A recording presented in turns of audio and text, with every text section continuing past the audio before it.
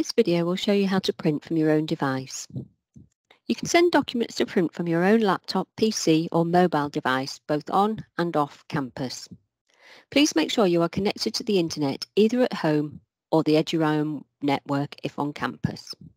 Please go to the following web address: https://i-print.leedsbeckett.ac.uk. Log in using your standard username and password. Choose the type of document you want to print. For a Word document, click Choose File and choose a file to upload.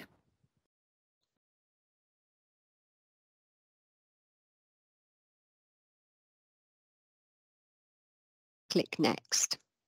When your document is awaiting release, you can click in the Advanced checkbox, and this will allow you to select how many copies you wish to print, the page range, single, double-sided and black and white colour options. When you are happy with your selection, click Save COM Pull Printer to send your document to the print queue. Your document is now ready to print. When you come into university to print, please bring copies of the files in case of any problems, especially if you have a deadline. Don't forget to ask for help if you need it. Details are on our website.